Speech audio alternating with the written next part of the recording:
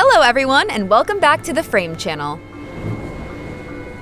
With its lightweight, high tensile strength and an infinite recyclability, steel is a truly versatile and effective material. With a wide range of applications across transport, construction, and fuel infrastructure, it is difficult to imagine a world without steel's presence. But how does this super strong titan of industry begin its journey? And how do steel mills produce the wide range of products available to end users today? In this video, we'll explore the hypnotic industrial process of bending massive steel plates.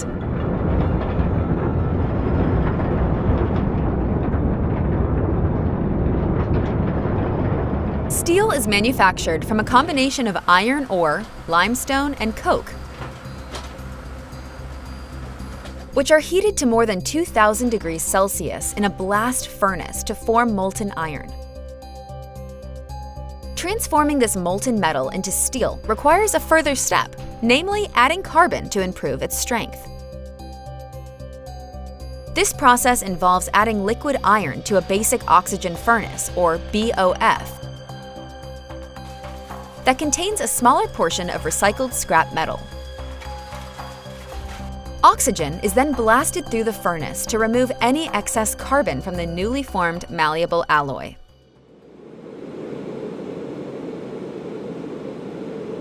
Once manufactured, the metal needs to be shaped.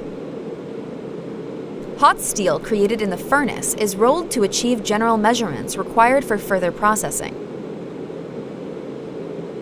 It is then allowed to cool to room temperature before undergoing a process known as cold rolling.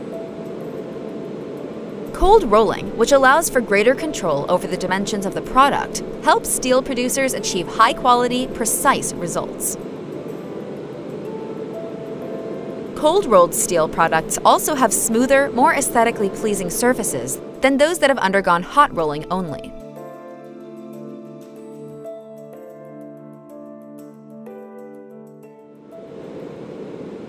Once it has been rolled, shaped, and cooled, the steel can then be cut to form large plates before further processing is used to create the desired profiles of the finished products. Often, this means that the steel must be bent into position.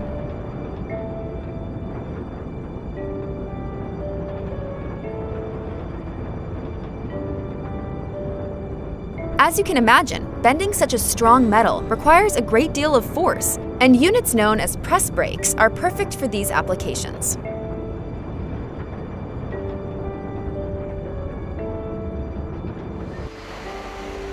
The top half of a press brake, known as the punch, pushes down forcefully towards the machine's lower half, which is called the die. As the steel plate becomes sandwiched between the machine's two halves, the force of the punch causes the metal sheet to bend to fit the shape of the die.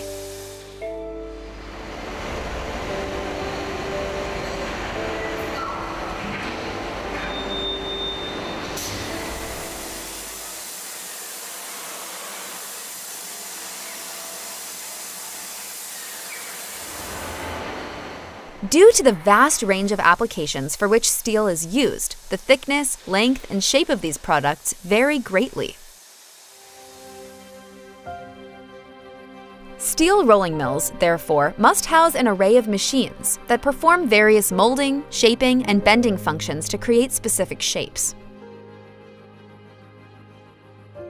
For example, angle rollers are used to transform steel tubes into spirals, and different configurations of plate rollers, such as a 4-roll plate roll, can be employed to create shapes such as the cone-like product seen here.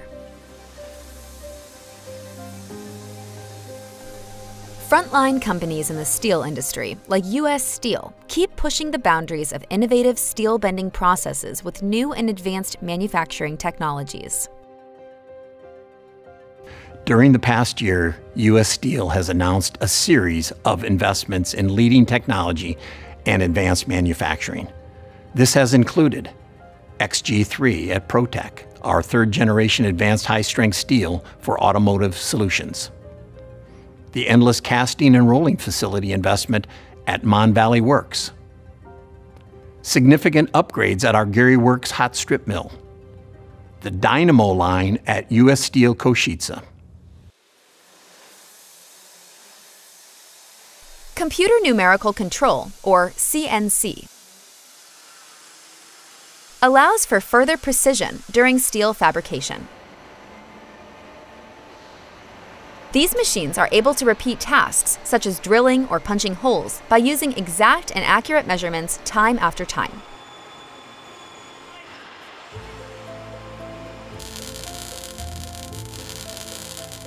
This method enables companies to produce reliable and uniform components used in construction and other industries on a massive scale.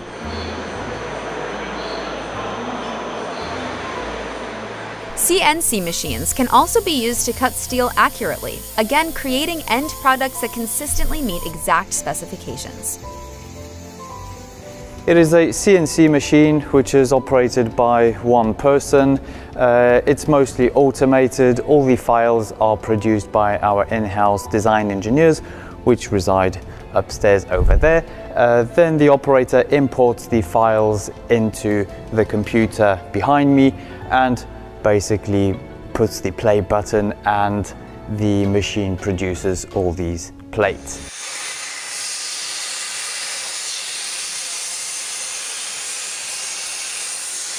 When manufacturing steel strips, which require lower levels of precision, hot rolling, a process we came across earlier, is often the best option.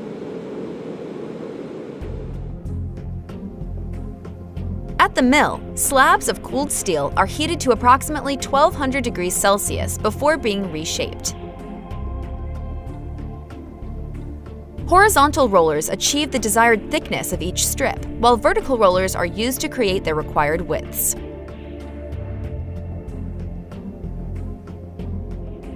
Once the finished steel strips have been rolled into coils and cooled, they can then be stored or shipped to factories where they undergo further processing to create many of the familiar steel products we use in our daily lives. Though their basic composition may be the same, the products from the cold-rolled and hot-rolled processes have their differences.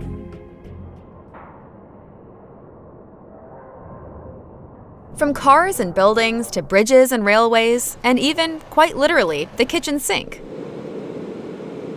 The sheer number of products that depend on steel production would suggest that customer demand is unlikely to wane anytime soon.